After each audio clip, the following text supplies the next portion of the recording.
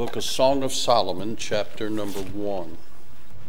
Before we begin our reading, anytime I ever preach out of this book, I like to always preface it. There are some Baptist preachers that want to quote-unquote spiritualize this book and state that it is a metaphor of Jesus and his bride. Can I say that the writer of Hebrews tells us that the Old Testament was written for our ensamples. And there are pictures and types in this book that you can associate with the Lord Jesus and associate with his bride, the church. But never lose sight of the fact that the Song of Solomon is a love story between Solomon and a Shunammite maid. It's a literal story. In the book of the Song of Solomon, or as some of the old writers called it, the Song of Songs, because of verse number 1 here. But this book is a difficult book if you're just going to read it for devotional, because you got to pay real close attention, because in one verse the bridegroom is speaking, and then in the midst of that verse or the next verse maybe the bride is speaking. So you got to pay close attention who's talking and what they're talking about. So with all that said, chapter 1, verse number 1 says, "The Song of Songs, which is Solomon's, let him kiss me," this is the bride speaking, "let him kiss me with the kisses of his mouth, for thy love is better than wine. Because of the savor of thy good ointments, thy name is as ointment poured forth. Therefore do the virgins love thee. Draw me, we will run after thee. The king hath brought me into his chambers. We will be glad and rejoice in thee. We will remember thy love more than wine. The upright love thee. I am black, but comely. O ye daughters of Jerusalem, as the tents of Kedar, as the curtains of Solomon, look not upon me, because I am black, because the sun hath looked upon me. My mother's children were angry with me. They made me the keeper of the vineyards, but mine own vineyard have I not kept." Let's pray. Father, we bless you. We thank you, Lord, for the good singing. We thank you for a good Sunday school hour. We thank you for the fellowship of thy people. But Lord, we thank you most of all for grace. Lord, if it had not been for grace, we'd all be lost. We'd all be either in hell or on our way there. But we're thankful for the good grace of God. God, we are thankful, Lord, that you're a God who loves everybody. Lord, not just the noble, not just the famous, not just the wealthy, but God, you love even paupers, even wretches like me. And Father, as we come to you this morning, we bless your holy name. Now, Father, we stand in a place where no man can stand alone. And God, without your help, I will not avail anything, for without you, I can do nothing. Lord, I realize that I do not have an intellect strong enough to be able to help someone. Lord, I realize that I do not have the vocabulary strong enough to help someone. Lord, I realize that the best that I can do is fail. But Lord, I realize that nothing is impossible with thee. And that God, you're able to do exceeding abundantly above all that we can ask or think. Lord, we know that, God, you desire for folks to worship thee. That's why you sent your Son to die on the cross, that, God, we might become sons and daughters of God, that we might worship you in spirit and in truth. Now, Father, I pray for the next few minutes you'd put a hedge about us. We know that the sorry, no good devil and the powers and imps of hell would like nothing better for us to leave defeated, for us to leave worse than we came in. So, Father, I pray you'd bind those forces.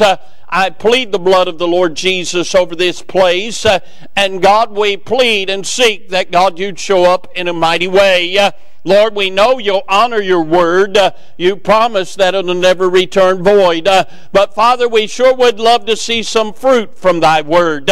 Father, if there's anyone amongst us today unsaved, lost without God, I pray that today would be the day of their salvation.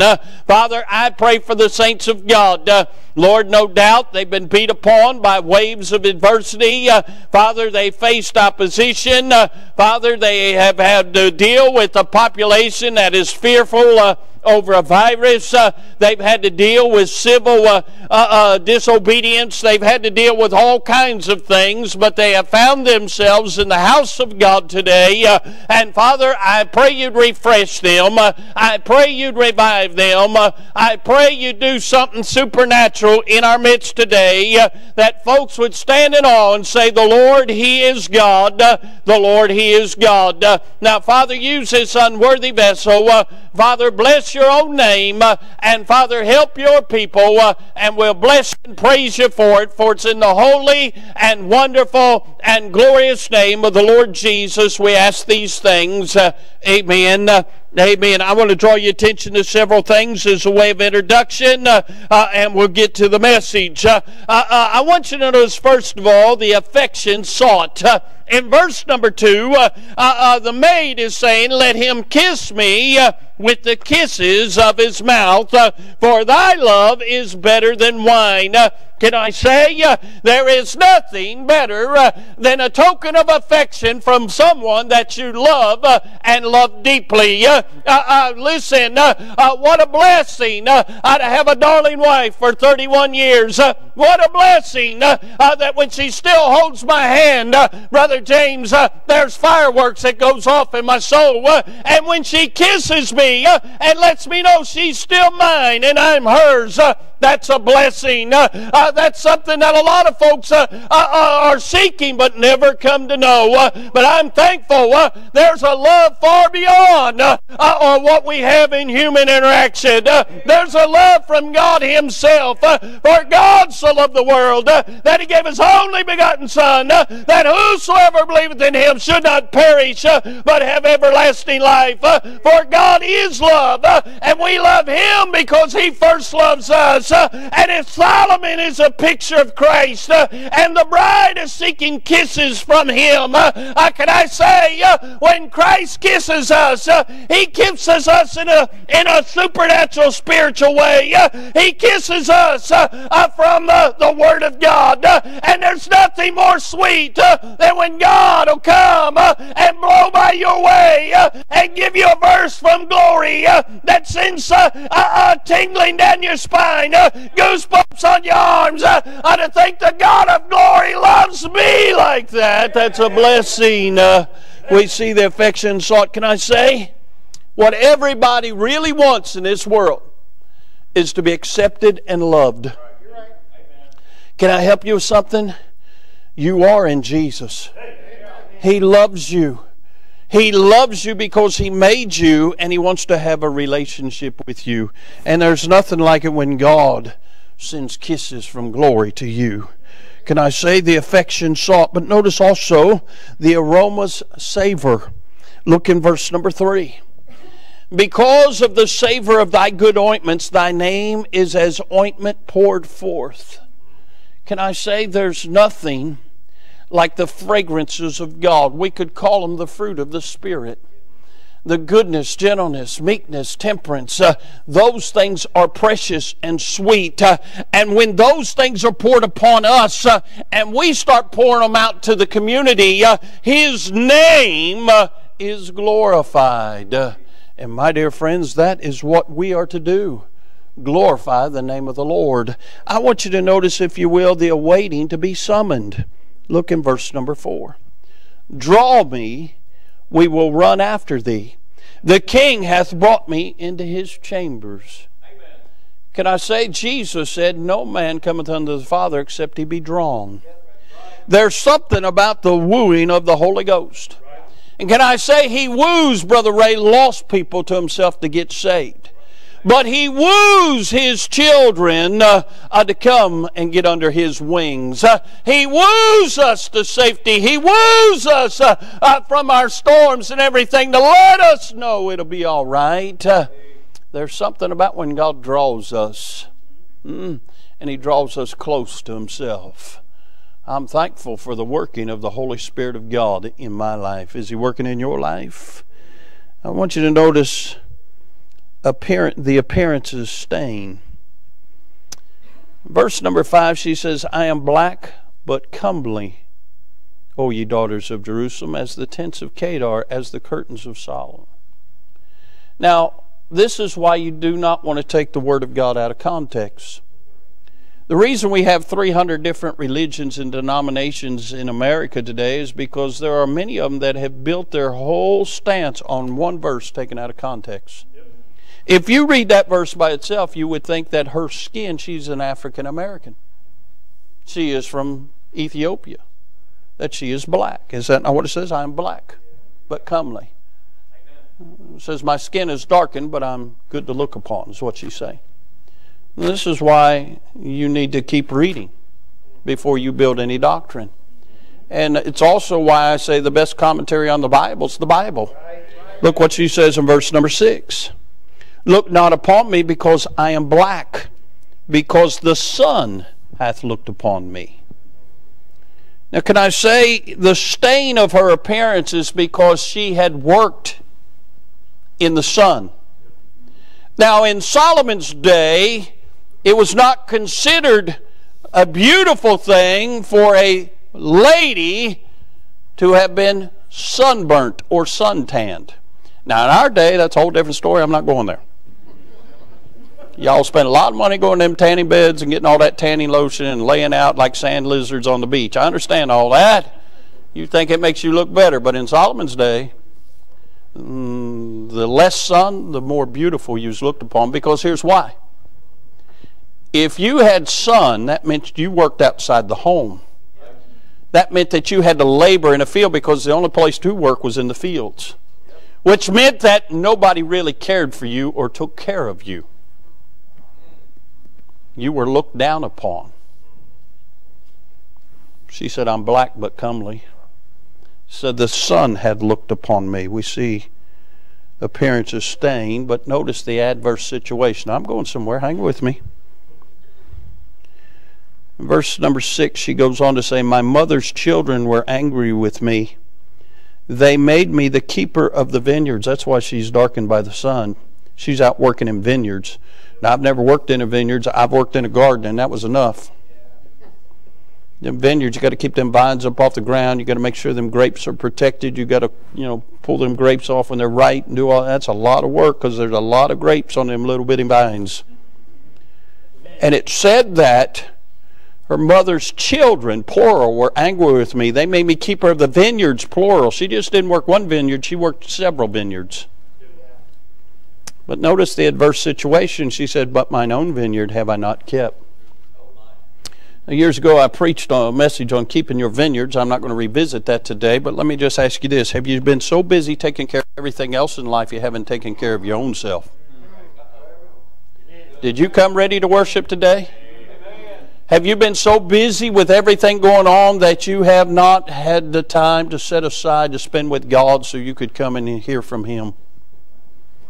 See, that's one tool of the devil.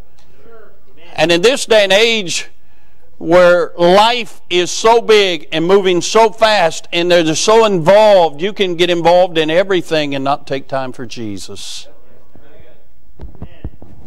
I ought to camp there, but I'm not. Notice her asking for her status. In verse 7, she's directing Solomon. She says, tell me, O thou, whom my soul loveth, where thou feedest, where thou makest thy flock to rest at noon. For why should I be as one that turneth aside by the flocks of thy companions? She wanted to know where he dwelt, because she wanted to get where he was. She didn't want to hang out with anyone else. She wanted to be where he was. But see, when she said that he drew her and that she got to stay in the king's chambers, In those days, you did not approach the king unless the king summoned you, unless he asked for you. And here she's wanting to know what her status is with the king because he's Solomon. Matter of fact, if you study Solomon, this guy was crazy. He had 300 wives and 700 concubines. That's 1,000 women that dude dealt with. But they didn't get to the king unless he summoned them. Can you imagine living in a house with 1,000 women? No wonder he lost his mind in his latter days, huh? And I'm leaving that all alone, huh? Heaven help the one that ever has to deal with my daughter and live with her. That's enough. There's a hurricane right there. But anyway, Christian's going, yep. Now think about it. She's asking for her status. Where do I stand with you? Have you done that with the Lord? Lord, where do I stand with you? I don't want to be busy somewhere else and not where you are. I want to be on the same page with you. I want to be walking with you. I want to be dwelling with you. She's asking for her status. Now notice the answer sent in verse number 8. If thou know not, O thou fairest among women, go thy way forth by thy footsteps of the flock, and feed thy kids beside the shepherd's tents. Solomon said, if you don't know where I'm at, then you can just go on your own way. He's saying, if you don't mean that much to me, that you don't know where I dwell, you've got a real problem. Just go ahead and feed with the other shepherds. Well, that's pretty sobering. That's pretty strong. And I wonder how many times we say, Lord, I sure would like to meet with you. And he says, well, if you don't know where I'm at, maybe you really don't deserve to meet with me. But I'm interested in verse number 8 where he says, if thou know not. Now I'm going to preach for just a few minutes this morning on this thought. Do you know? Do you know? You see, we live in a day and age where people have a lot of information not necessarily based on truth. And you don't know what to believe. And you don't know who to believe.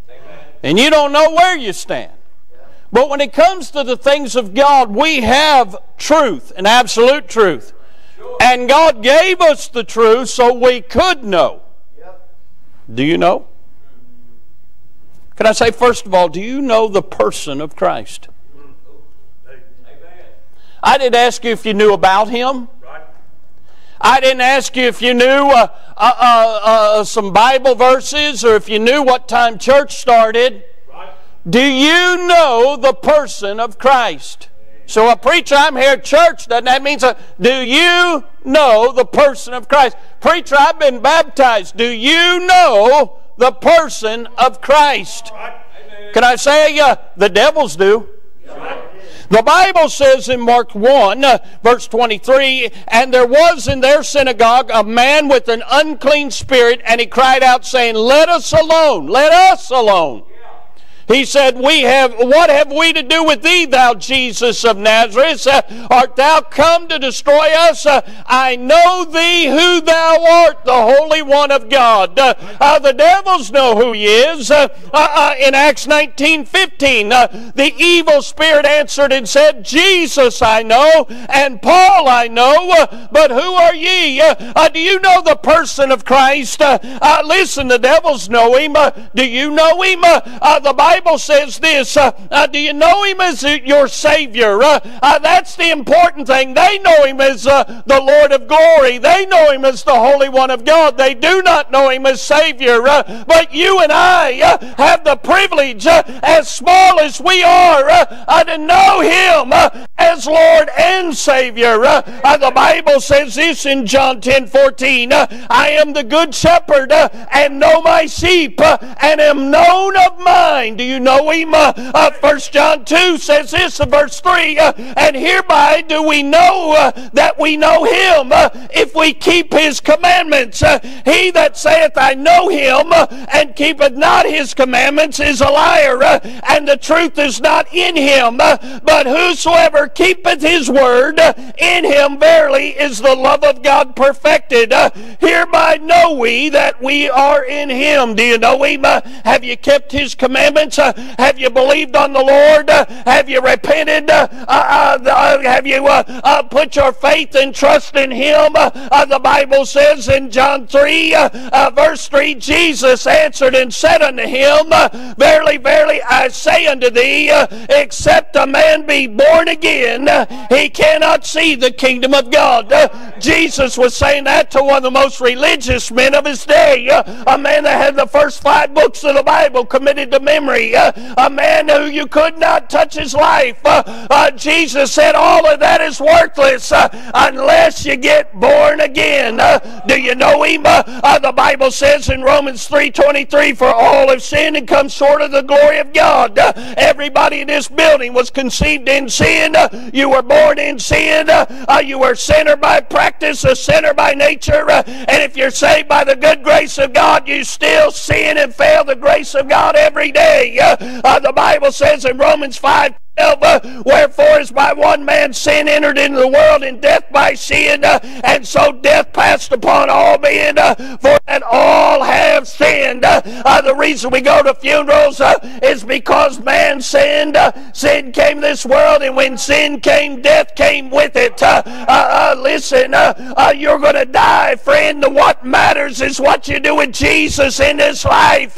Do you know Him? The Bible says in Romans 5:8, but God commended His love toward us in that while we were yet sinners, Christ died for us. Hey, we were sinful.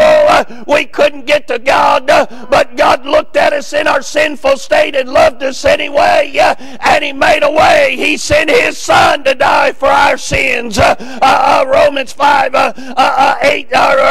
6:23, for the wages of sin is death, but the gift of God is eternal life through Jesus Christ our Lord.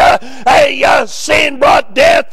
You got a death sentence. You're headed to eternity. But my friends, you have eternal life available through Jesus Christ our Lord. Will you and do you know Him?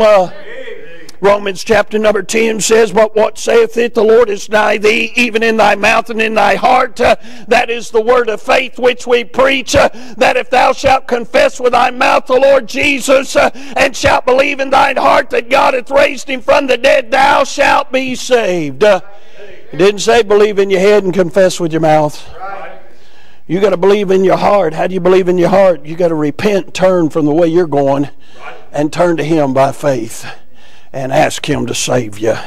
The Bible goes on to say, for with the heart man believeth unto righteousness, and with the mouth confession is made unto salvation. If it's in your heart, it'll come out your mouth. The Bible says, for the Scripture saith, whosoever believeth on Him shall not be ashamed. If you're saved, you're not ashamed. Let folks know about it. Do you know Him? The Bible says, for there's no difference between the Jew and the Greek, for the same Lord over all is rich unto all that call upon Him. Can I help you with something? All lives matter. Jesus died for the white, the black, the yellow, the green, the pink, the blue, whatever color they are. Jesus died for them. He's no respecter of persons. He loves everybody the same. And can I say, it takes what He did to save everybody. You won't go to heaven because you're a Baptist. You'll go to heaven because your sins have been washed in the blood of Jesus. The Bible says in that song Brother James sings that he wrote, for whosoever shall call upon the name of the Lord shall be saved. Do you know Him? Do you know Him? Do you know Him as Savior? 2 Corinthians 13:5 says, examine yourselves whether you be in the faith. Prove your own selves. Know ye not your own selves how that Jesus Christ is in you, except you be reprobates. Amen. Do you know Him as Savior? Do you know? Do you know Him as Savior? Can I ask you this? Do you know the person of Christ? Do you know the sound of His voice? I've said that in times gone by, and people say, well, I can't hear Him. I'm not talking about an audible sound of His voice, but I do know His voice. I know when He speaks to me. In John chapter 10, verse number 4, the Bible says, "And when He putteth forth His own sheep, He goeth before them, and the sheep follow Him, for they know His voice. And a stranger will they not follow, but will flee from him, for they know not the voice of strangers." Verse 27, "My sheep hear my voice, and I know them, and they follow me." I've always worried, Brother James, about folks that'll come, they sit here and say, "Boy, I love Jesus," and then they'll hear some false preacher or something, but boy, that's a good preacher. If he's not preaching truth, he may have ability, but he's not a good preacher. He's a false preacher. Jesus said, "My sheep know my voice, and they follow me." Often wonder about folks when they get upset at church or at the preacher. But Mike, I've never had one ever say, "Well, I'm leaving because the truth's being preached."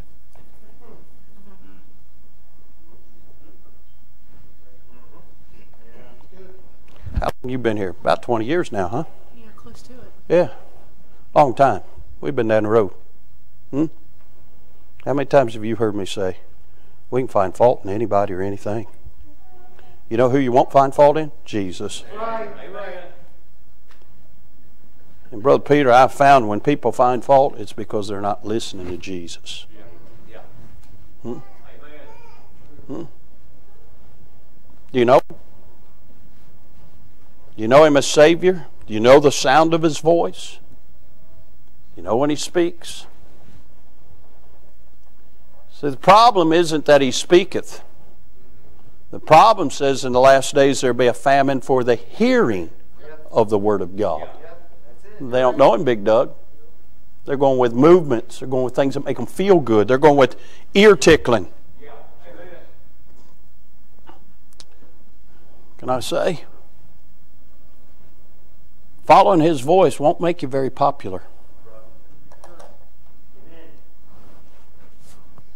But it'll make you secure. Do you know the person of Christ? Do you know Him as Savior? Do you know the sound of His voice? Let me ask you this. Do you know the sense of His touch? Well, I'm glad He touched me one day. Huh? There wasn't a mighty arm came down from heaven and put His hand on me, but oh, He put His hand on me. Huh? I like that old song, He touched me. He touched me. And oh, the joy that floods my soul. Something happened, and now I know He touched me and made me whole. Matthew 8 says this, "And Jesus put forth His hand and touched him, saying, I will, be thou clean. And immediately his leprosy was cleansed." Huh? Do you know His touch? Well, sometimes, Brother Ryan, I just spiritually get to crawl in His laps and He puts His arms around me.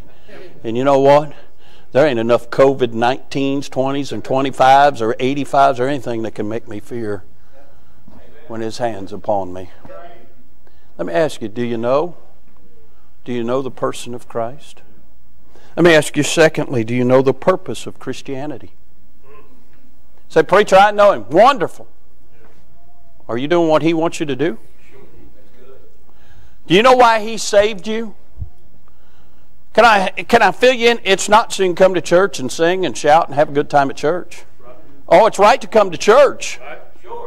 But that's not why He saved you. He's got legions of angels that worships Him, and do a lot better job than we do. It wasn't so we can come and congregate. Do you know the purpose of Christianity? Well, let me give you some verses. Matthew 28:19, "Go ye therefore and teach all nations, baptizing them in the name of the Father and Son and of the Holy Ghost, teaching them to observe all things whatsoever I have commanded you, and lo, I'm with you always, even unto the end of the world. Amen." Acts 1:8, "But ye shall receive power after the Holy Ghost is come upon you, and ye shall be witnesses unto me both in Jerusalem, Judea, and Samaria, and the uttermost parts of the earth." In 2 Corinthians 5:11, Paul said this, "Knowing therefore the terror of the Lord, we persuade men." Do you know the purpose of Christianity? It's to win sinners to Jesus. It's to make converts and disciples out of them so that they too can go and tell others about Jesus and win people to Jesus. The purpose of Christianity is why Jesus came in the first place. He came seeking to save that which was lost. Do you know the purpose of Christianity? Now let me ask you this. What are you doing for Christianity? Or even more importantly, for Christ? When was the last time you handed out a tract? When was the last time you told somebody about Jesus? When was the last time you did anything to impact anybody for the cause of Christ? You say, well, I give my money. But what a blessing. But what have you done?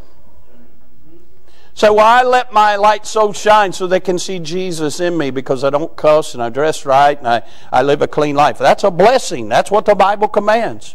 Amen. But have you told them? Have you shared the gospel with anybody? We've got a myriad of tracts out there for every flavor of whoever you work around or live around or something. Have you given out one to anybody? Amen. Do you know Jesus saved you to worship Him in spirit and truth and go and tell others? Amen. The purpose of Christianity is for us to bring sons unto glory. Yep. If we all won one, we'd be well overdoing our building program. Do you know? Do you know the purpose of Christ, purpose of Christianity? Do you know the person of Christ? Can I ask you this? Do you know the power of the commandments? So many preachers are so stressed out dealing with Christians because Christians won't get in the book and find some help from God. You know that book will change your life. There's the power of the commandments. Hebrews chapter 4 verse 12 says the Word of God is quick and powerful and sharper than any two-edged sword, piercing even the dividing asunder of soul and spirit and the joints and marrow, and is a discerner of the thoughts and the intents of the heart. Do you know why everything we do is centered around the preaching and teaching of the Word of God? Do you know why all the tracts we pass out is saturated with the Word of God? Because the Word of God can do what we can't do. It's powerful. In 1 Corinthians 1:18, for the preaching of the cross is to them that perish foolishness, but unto us which are saved it is the power of God. Amen. Luke 4:32, and they were astonished at His doctrine, for His word was with power. Amen. Do you know the power of the commandments? Do you know how they impact people's lives? Do you know why there has been an attack since 1967 for the world to do away with the old King James Bible and accept every new version that's come along since? Because God only wrote one book and it's powerful. The rest of them are fairy tales and they don't help anybody. Oh, they say they do, but there's no sustaining or lasting help because they have no power behind them. Do you know the power of the commandments? Have you seen grown men shudder and shake under conviction when all you do is tell them what God says? Have you seen people get so angry they spit and slobber because of what the Bible says? Do you know?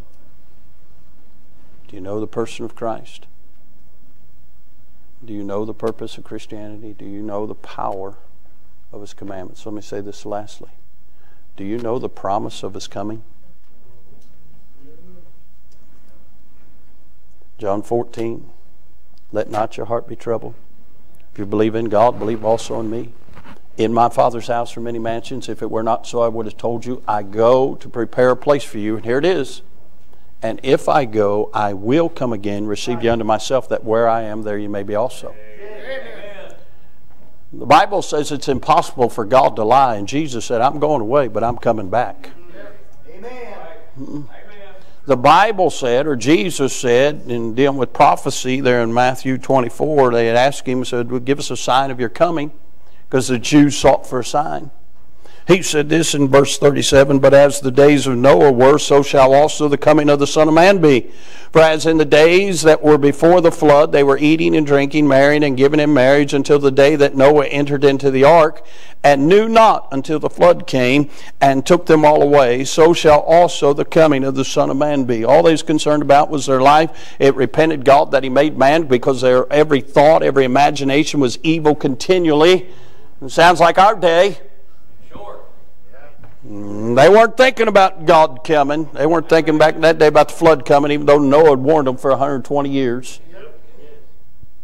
And then the flood came. It's too late.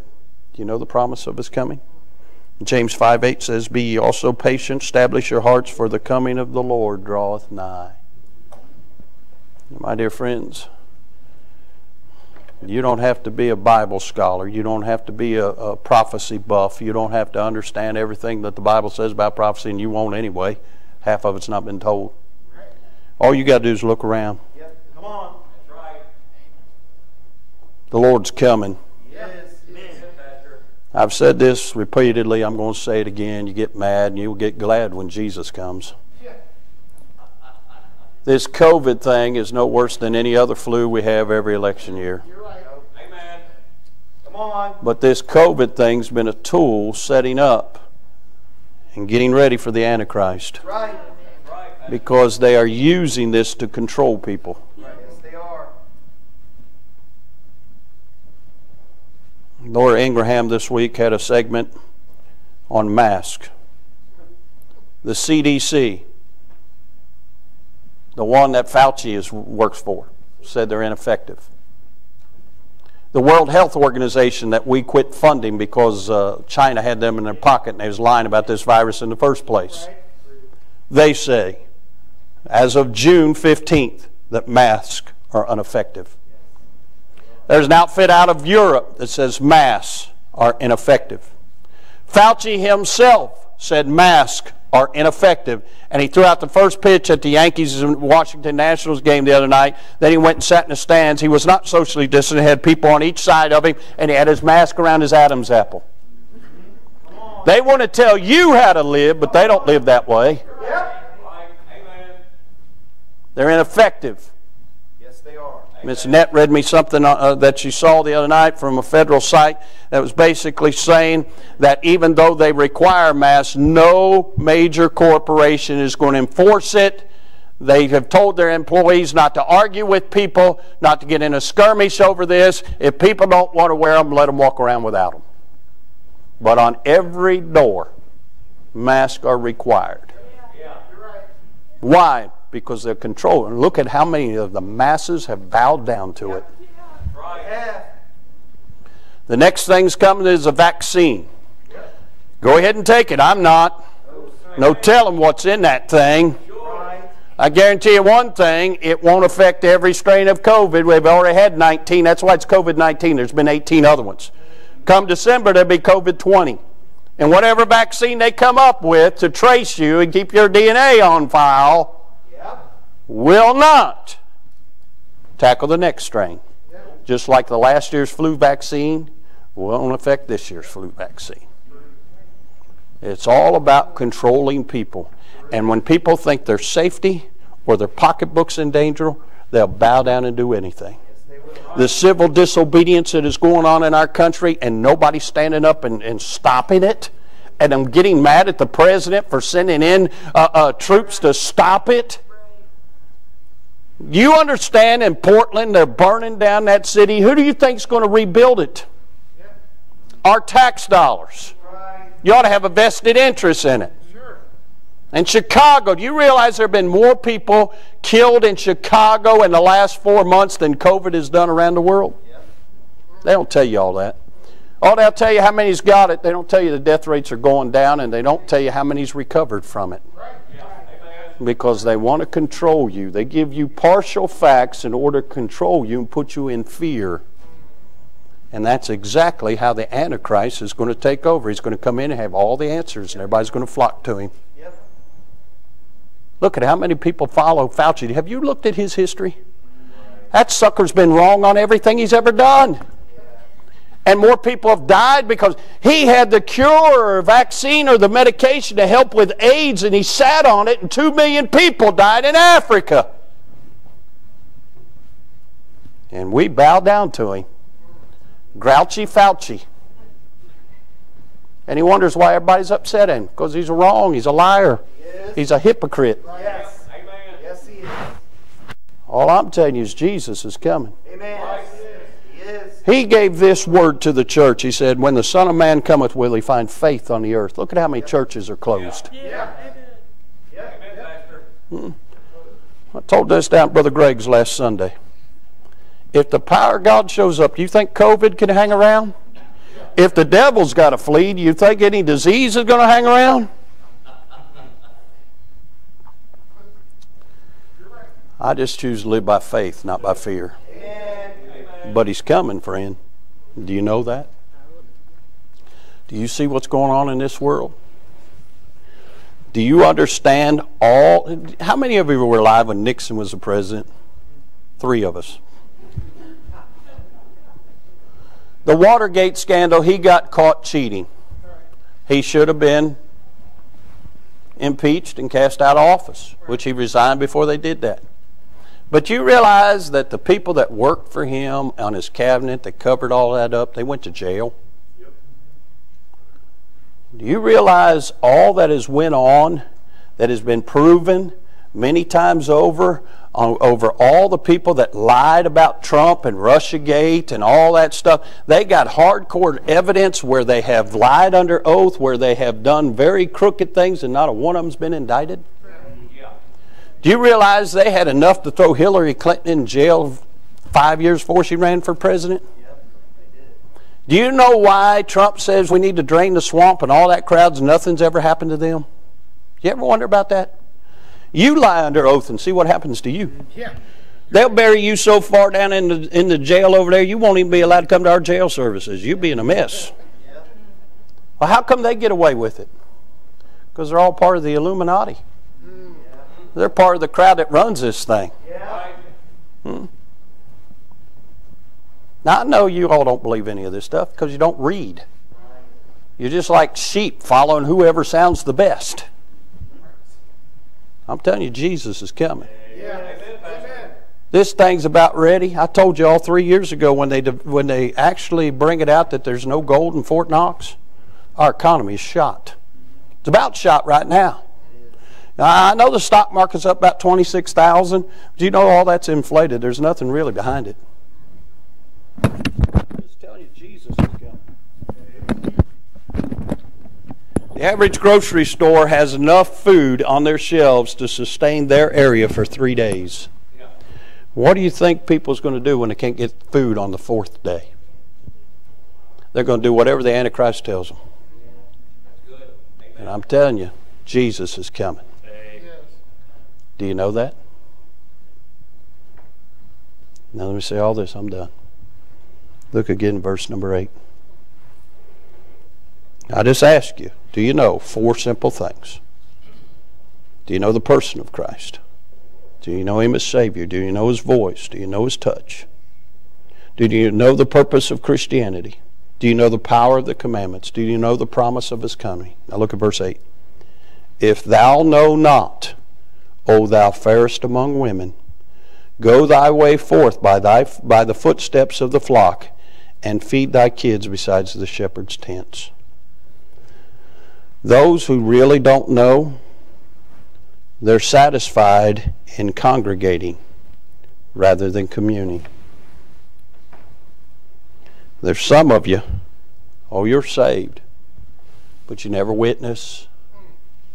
You never seek for the power of God. You never seek for his touch and his presence in your life. You just come to church as a form of fellowship to get away, and all you're doing is congregating, but you never commune with him. You never get those kisses. You never get that ointment. You never get that drawing. You never get that because you don't know. All you're interested in, I'm saved, I'm going to heaven, that's enough. I want to tell you, you are living far beneath your privileges as a Christian. Yeah. Amen. The greatest thing you can ever do is have a intimate relationship with the one who made you. It'll change your life, and it won't matter what Fox News, CNN, what somebody down the street said, because you're walking with Him. Reason so many of you are so tore up because you don't know the power of His commandments. I don't know how many of you I've heard you say, well, I got a verse, I got victory, until the next revival, and you're all down again. Huh? What happened to your victory? You're too busy hanging out with the flocks instead of hanging out with Him.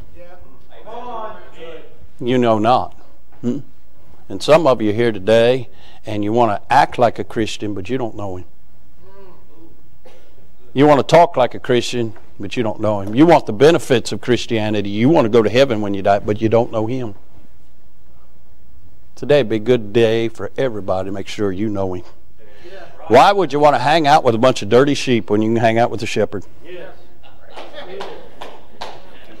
I just want to hang out with Him. Do you know? Life's too short to hang out with sheep. I want to hang out with the one that's coming back for me. Do you know Him? Let's all stand, Brother Ray. Come get a song of invitation. Some are already coming. While they're getting a song, we're going to have a word of prayer. But if you're here today and you're not saved, during this invitation, you come. We'll get somebody to take a Bible, show you how to be saved. You can be saved today. If you're here today and you're saved and you've just been hanging out with sheep, isn't it time you get next to the shepherd? Is He drawing you? Why don't you come today and decide that today, from now on, I'm just going to hang out with the shepherd. Some are coming, some are getting help. They're picking out a song. Let's pray. Father, we bless You. I'm thankful that we can know You in the free pardon of sins.